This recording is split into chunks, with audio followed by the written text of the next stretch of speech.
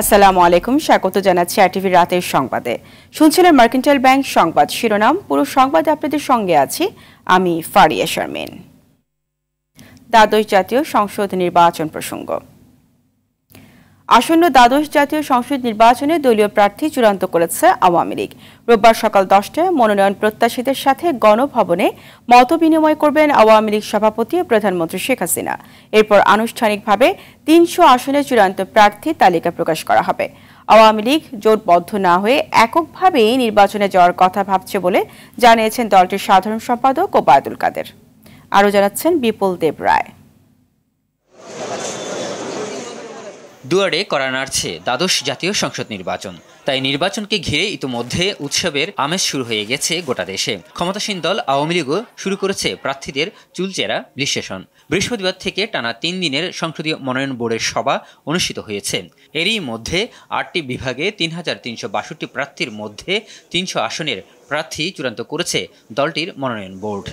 আমি সবার প্রারম্ভেই তবে কৌশলগত কারণে তালিকা প্রকাশ করা না হলেও গণভবনে মনোনয়ন প্রত্যাশীদের সঙ্গে আওয়ামী লীগ সভাপতি ও প্রধানমন্ত্রী শেখ হাসিনার মতবিনিময় সভা শেষে রবিবার আনুষ্ঠানিকভাবে 300 আসনের চূড়ান্ত প্রার্থী তালিকা প্রকাশ করা হবে।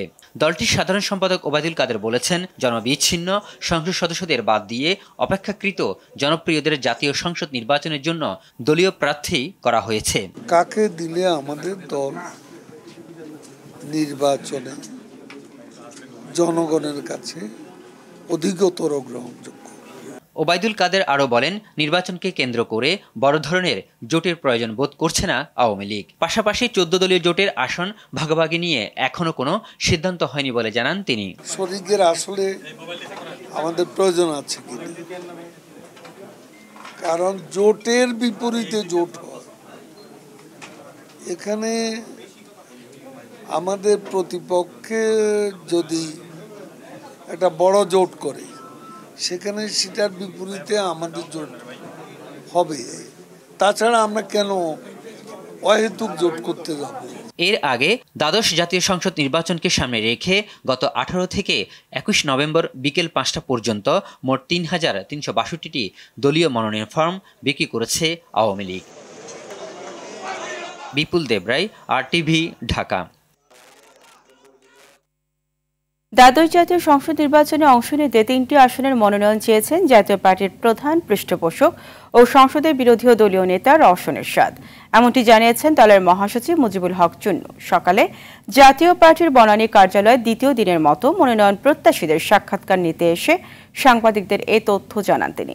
চুন্নু বলেন, ফোন করে এ কথা জানিয়েছেন রওশন এরশাদ। যদিও মনোনয়নপত্র কবে নেবেন সেটি নিশ্চিত করতে পারেননি দলটির মহাসচিব। বিস্তারিত বিল্লাল হোসেনের রিপোর্টে। আসন্ন দ্বাদশ জাতীয় সংসদ নির্বাচনে জাতীয় পার্টির মনোনয়ন পেতে ফর্ম সংগ্রহ করেছে 1800 বেশি নেতা। দলীয় মনোনয়ন প্রত্যাশী বরিশাল, খুলনা ও সিলেট বিভাগের প্রার্থীদের দ্বিতীয় দিনের মতো সাক্ষাৎকার নেওয়া হয় শনিবার। দলের মনোনয়ন প্রত্যাশীরা বলছেন, বিপুল ভোটে ক্ষমতাসীনদের হারিয়ে সরকার গড়বেন তারা। তো সুষ্ঠু নির্বাচন হলে ইনশাল্লাহ আমরা যাব, এবং যেখান থেকে আমাকে দেবে ইনশাল্লাহ আমি ওখান থেকে বিজয় হয়ে আসতে পারবো। আমরা দেখতে চাই সরকার যে মুখে বলছে নির্বাচন সুষ্ঠু এবং নিরপেক্ষ হবে, সরকার সেদিকে যাচ্ছে কিনা। সুষ্ঠু নির্বাচন যদি হয় তাহলে আমরা জয়লাভ করার মতো আশাবাদী। এই জাতীয় পার্টির সাথে সম্পৃক্ত দল আমাকে ইনশাল্লাহ মনোনয়ন দেবে ইনশাল্লাহ। গ্রুপ একটাই, আমাদের মাননীয় চেয়ারম্যান জনাব GM কাদেরের আন্ডারে, ওনার নেতৃত্বে জাতীয় পার্টি। মনোনয়ন প্রত্যাশীদের সাক্ষাৎকার গ্রহণে অংশ নিয়ে দলটির মহাসচিব মুজিবুল হক চুন্নু বলেন, এখন আর দলের মধ্যে কোনো কোন্দল নেই। বেগমের সাথে গতকালকে আমার সঙ্গে ওনার আলাপ হয়েছে টেলিফোনে। উনি বলেছেন 3টা ফর্ম নেবেন, কিন্তু কালকের পর্যন্ত লোক আসে না। আজকে যদি ওনার লোক আসে, চেয়ারম্যান সাহেব বলছেন আসার সঙ্গে সঙ্গে আমরা ওনাকে ফর্ম, এবং উনি যে 3টা কথা বলছে 3টা ফর্মে আমরা দেবো। এটা উনি ওনার জন্য, ওনার ছেলের জন্য, এবং আরেকজন আছে ডাক্তার ইসলাম। তবে রওশন এরশাদ নির্বাচনে না এলে কি করবে জাতীয় পার্টি, এই প্রশ্ন করা হলে তার কোনো সদুত্তর দেননি এই রাজনীতিবিদ। প্রত্যেকটা রাজনৈতিক দলের আগে বলেছে নিজস্ব একটা কৌশল থাকে, আমরা আমাদের সেই কৌশল নিয়ে এগিয়ে যাচ্ছি। রোববার ঢাকা, চট্টগ্রাম, ময়মনসিংহ বিভাগের মনোনয়ন প্রত্যাশীদের সাক্ষাৎকার নেয়ার মধ্য দিয়ে শেষ হবে প্রার্থীদের সাক্ষাৎকার। বিল্লাল হোসেন, আরটিভি, ঢাকা। পরজীবী রাজনৈতিক দল নয়, তৃণমূল বিএনপি নিজ পায়ে দাঁড়িয়ে নিজস্ব মার্কায় নির্বাচন করবে বলে জানান দলের মহাসচিব অ্যাডভোকেট তৈমুর আলম খন্দকার। ৩০০ আসনে প্রার্থী দেওয়ার পাশাপাশি জোট গঠনে প্রাধান্য দেওয়া হবে বলেও জানান তিনি। আরেক নতুন দল বাংলাদেশ জাতীয়তাবাদী আন্দোলনও ৩০০ প্রার্থী দেওয়ার প্রস্তুতি নিচ্ছে। তবে দল ও কর্মীদের স্বার্থে কিছু আসনে স্বতন্ত্র প্রার্থী দেওয়া হবে বলে জানান দলটির মহাসচিব ডক্টর মোহাম্মদ শাহজাহান। দীপ্তচন্দ্র পালের রিপোর্ট। দ্বাদশ জাতীয় নির্বাচনকে সামনে রেখে আটঘাট বেঁধে নেমেছে নতুন দুই দল, তৃণমূল বিএনপি এবং বিএনএম। ৩০০ আসনে এককভাবে প্রার্থী দেওয়ার লক্ষ্য তাদের। তৃণমূল বিএনপির মহাসচিব জানান নিজস্ব প্রতীক নিয়ে নির্বাচন করবেন তারা। আমরা সরকারকে এবার মোকাবেলা করবো ইনশাল্লাহ। ৩০০ আসনে প্রার্থী দেব, এর মধ্যে আমাদের নিজস্ব প্রার্থী থাকবে ম্যাক্সিমাম। জোটকেও আমরা কিছু স্পেস দেব। জোট আমাদের সাথে যারা আসছে, কয়েকটা দল আসছে, আমরা সবাইকে স্পেস দিতে পারতেছি না। এবার নির্বাচন প্রশ্নবিদ্ধ হলে সরকার ও নির্বাচন কমিশন বেকায়দায় পড়বে বলেও মন্তব্য করেন তিনি। যদি এইবার দেশে সুষ্ঠু নির্বাচন না হয়, নির্বাচন কমিশনের ইট জনগণ খুলে ফেলবে। বাংলাদেশের নির্বাচন কমিশনের কোনো প্রয়োজন হবে না। এই কারণে কোনো পদ থাকার প্রয়োজন নাই। আর সবচেয়ে বেশি সংকটে যিনি পড়বেন তিনি হলেন মাননীয় প্রধানমন্ত্রী। সরকার সহযোগিতা না করলে নির্বাচন কমিশনের কোনো ক্ষমতা নাই। নির্বাচনকে সামনে রেখে শনিবার বিএনএমে যোগ দেন বিভিন্ন রাজনৈতিক দল, সাবেক সরকারি বেসরকারি কর্মকর্তা সহ ১৪ জন। মেশিনারিজের বিরুদ্ধে উনি পাশ করে এসেছেন বারবার, 3বারের মতো। দলটির মহাসচিব জানান এককভাবে নির্বাচনে যেতে চান তারা। আমরা জোটে যাব না, আমরা এককভাবে করব। বরং অনেকগুলো দল, অনেকগুলো জোট আমাদের কাছে অ্যাপিল করছেন যে আমাদের সাথে থাকার জন্য। কিন্তু আমাদের ক্রাইটেরিয়া হচ্ছে যে যেহেতু আমরা জোট করছি না, ওনারা যদি চান আমাদের দলে জয়েন করে ওনারা মনোনয়ন নেবেন। আমাদের বেশ কিছু ক্যান্ডিডেট স্বতন্ত্র প্রক্রিয়া যাচ্ছে এবং তারা সবাই পরে আমাদের দলে জয়েন করবেন। বিএনএমকে দেশের সবচেয়ে চৌকস সংগঠন দাবি করেন এর মহাসচিব। প্রভাবমুক্ত নির্বাচন হলে বড় জয়ের স্বপ্ন দেখেন নতুন সংগঠন বিএনএম। অন্যান্য মেশিনারিজ, ইনস্ট্রুমেন্টস, প্রশাসন এদেরকে যদি ইনভলভ করতে না পারেন। দীপ্তচন্দ্র পাল, আরটিভি, ঢাকা। ৩০০ আসনে বিচার বিভাগীয় কর্মকর্তাদের দিয়ে অনুসন্ধান কমিটি গঠন করেছে নির্বাচন কমিশন। নির্বাচনে আচরণবিধি লঙ্ঘন হলে ৩ দিনের মধ্যে নির্বাচন কমিশনকে রিপোর্ট করবে তারা। এরই মধ্যে কার্যক্রম শুরু করেছে কর্মকর্তারা। নির্বাচন কমিশনের যুগ্ম সচিব মোহাম্মদ মাহবুবুর রহমান সরকার এসব কথা জানিয়েছেন। এছাড়া নির্বাহী ম্যাজিস্ট্রেটদের নির্বাচনকালীন দায়িত্ব নিয়েও কথা বলেন যুগ্ম সচিব মাহবুবুর রহমান সরকার। আমি এখানকার লয়িং থেকে কাজ করি। নির্বাচন পূর্ব সময় আমাদের আইনে যেটা আছে যে কোনো পক্ষ থেকে, সেটা প্রার্থী হোক, প্রার্থীর পক্ষে কোনো প্রতিনিধি হোক, রাজনৈতিক দল হোক, রাজনৈতিক দলের পক্ষে প্রতিনিধি হোক, যে কোনো ব্যক্তির পক্ষ থেকে যদি কোনো অভিযোগ আসে নির্বাচন অনিয়ম সংক্রান্ত বিষয়ে, আচরণবিধি লঙ্ঘন সংক্রান্ত বিষয়ে, তাহলে সেইটা ওনারা তদন্ত করতে পারেন। অথবা মাননীয় কমিশন যদি বলে যে এই সংক্রান্ত বিষয়ে একটা অভিযোগ পাওয়া গেছে, ওনাদের কাছে আসতে পারে বিভিন্ন সোর্সে, ওনারা আমাদের ওই কমিটিকে বলতে পারবে এই সংক্রান্ত রিপোর্ট আপনারা করেন, তদন্ত করে রিপোর্ট আমাদেরকে প্রেরণ করেন। দেশের সাধারণ মানুষের আকাঙ্ক্ষা একটি সুষ্ঠু, নিরপেক্ষ, প্রতিযোগিতামূলক নির্বাচন। কিন্তু দেশ একটি একতরফা ও সহিংসতাপূর্ণ নির্বাচনের দিকে এগোচ্ছে বলে মনে করছে বিশ্লেষকরা। দেশের বড় বড় রাজনৈতিক দলগুলো নির্বাচনে না এলে ৯০% ভোট পড়লেও সেই নির্বাচন আন্তর্জাতিকভাবে গ্রহণযোগ্যতা পাবে না বলেও মত তাদের। রাজধানীতে দি হাঙ্গার প্রজেক্ট বাংলাদেশে আয়োজিত গোল টেবিল বৈঠকে এইসব কথা উঠে আসে। শাকিবুর রহমানের রিপোর্ট। রোজ রবিবার নির্বাচন কমিশন দ্বাদশ জাতীয় সংসদ নির্বাচনের তফসিল ঘোষণার পর থেকে আগামী নির্বাচন নিয়ে আলোচনা সমালোচনা চলছে বিভিন্ন মহলে। এবার সেই আলোচনায় উঠে আসলো কেমন হতে পারে এবারের নির্বাচন।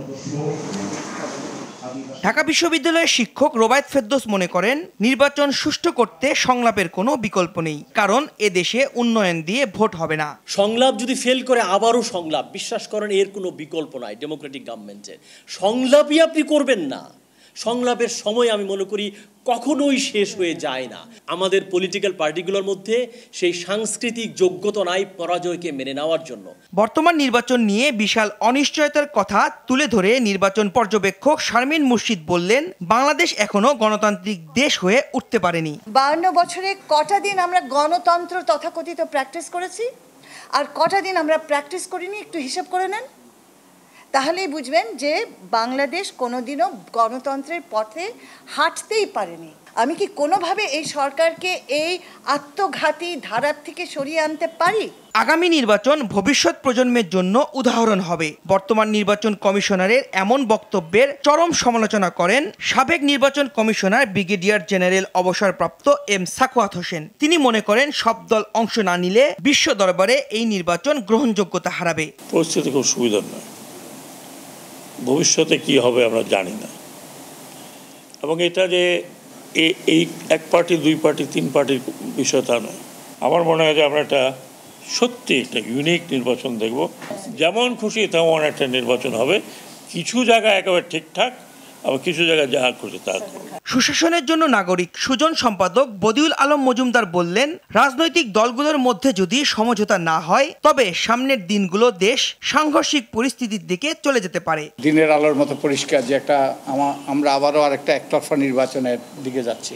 যদিও বারবার করে বলা হচ্ছে, অনেকের পক্ষ থেকে আহ্বান করা হচ্ছে যে বিএনপি যারা নির্বাচন বর্জন করার ঘোষণা দিয়েছে, যদি না যে নির্দলীয় নিরপেক্ষ সরকারের অধীনে নির্বাচন না হয়, তাদেরকে নির্বাচনে অংশগ্রহণ করার জন্য, এমনকি আন্দোলনের অংশ হিসেবে নির্বাচনে অংশগ্রহণ করার জন্য সেই রকম আহ্বান বিভিন্ন মহল থেকে করা হচ্ছে, এমনকি ক্ষমতাসীনদের পক্ষ থেকেও করা হচ্ছে। আলোচনায় বারবার উঠে আসে সব দলের অংশগ্রহণ আর অবাধ সুষ্ঠু নির্বাচনের কথা, আর এজন্য বড় দুদল এগিয়ে আসবে বলেও মনে করেন তারা। সাকিবুর রহমান, RTV, ঢাকা। নির্বাচন সামনে রেখে বিদেশিরা বাংলাদেশের রাজনীতিতে হস্তক্ষেপ করতে চায় বলে জানান সম্মিলিত নাগরিক সমাজের চেয়ারম্যান কাজী খলিকুজ্জামান আহমদ। বলেন, মুক্তিযুদ্ধের বিপক্ষের শক্তি বাংলাদেশের নির্বাচনে হস্তক্ষেপ করতে চায়। এছাড়া দেশের নীতি নির্ধারণ দেশের মানুষ করবে। নির্বাচনকে ঘিরে বিদেশি কোনো রাষ্ট্রের হস্তক্ষেপ কোনোভাবেই গ্রহণযোগ্য নয় বলেও মন্তব্য করেন। শনিবার জাতীয় প্রেস ক্লাবের সামনে দেশের রাজনীতিতে বিদেশি হস্তক্ষেপ বন্ধের দাবিতে এক মানববন্ধনে এ কথা বলেন তিনি। দেশের রাজনীতি নিয়ে বিদেশিরা কেন কথা বলবে এমন প্রশ্নও তোলেন এই বিশিষ্ট অর্থনীতিবিদ। আমরা বন্ধুত্ব চাই, এখানে হস্তক্ষেপ চাই না।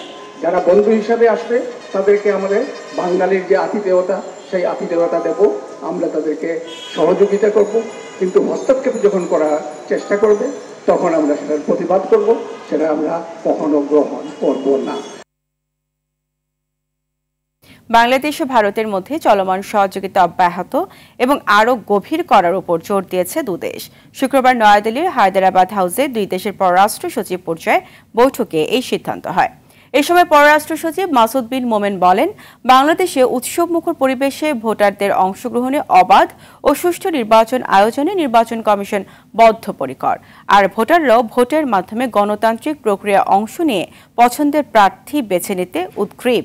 সকালে পররাষ্ট্র মন্ত্রণালয়ের ভেরিফাইড ফেসবুক পেজে পোস্ট দিয়ে এই ব্রিফিংয়ের কথা জানানো হয়।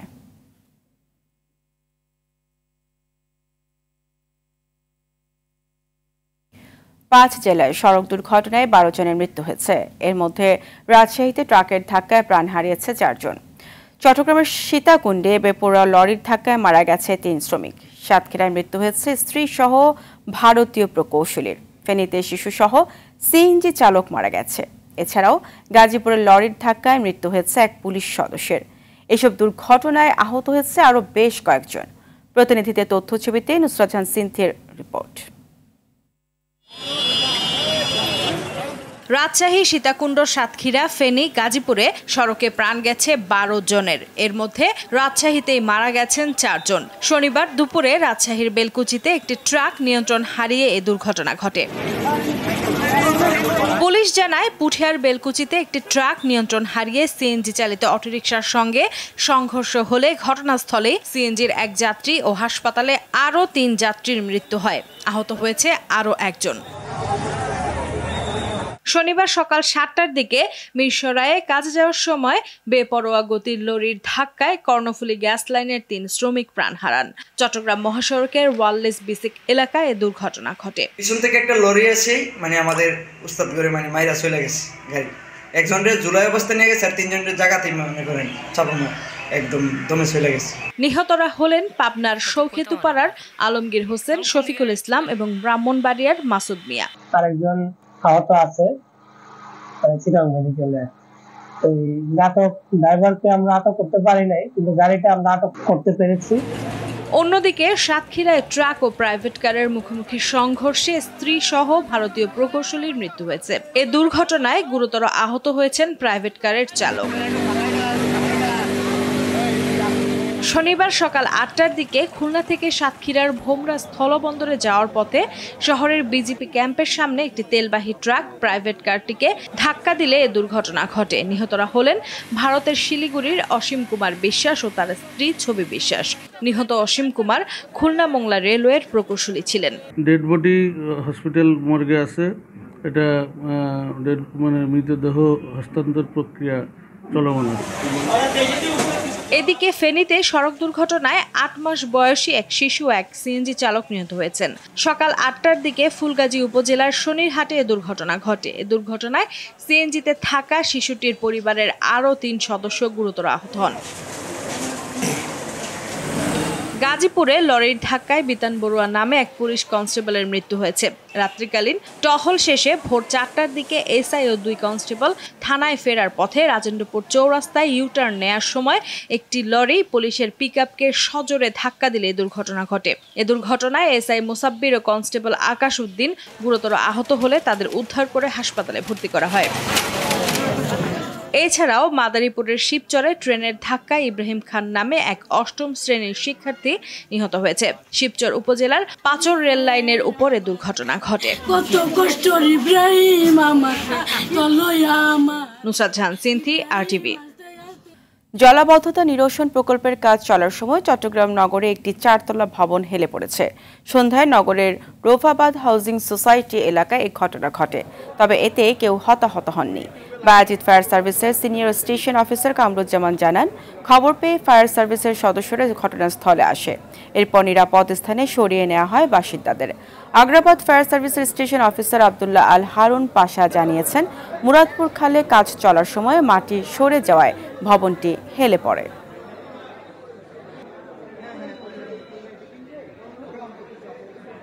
দিনাজপুরের হিলিস্থল বন্দর দিয়ে ভারত থেকে পেঁয়াজ এবং আলু আমদানি অব্যাহত রয়েছে।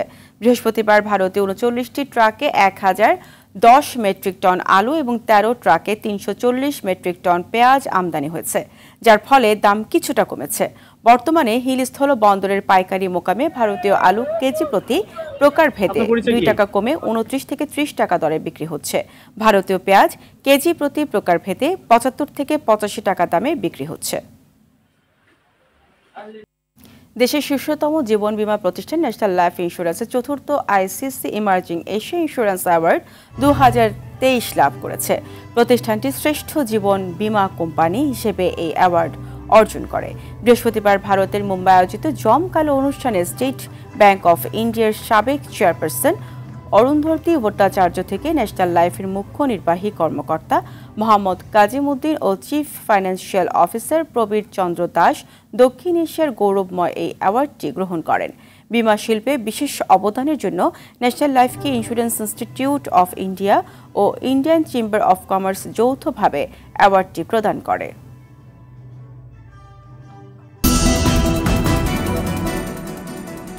রাতের সংবাদ এ পর্যন্ত। সবশেষ সংবাদ জানতে যে কোনো মোবাইল ফোন থেকে 24141 নম্বরে ডায়াল করুন। মধ্যরাতের সংবাদ রাত ১টায় দেখার আমন্ত্রণ রইল। ধন্যবাদ সবাইকে।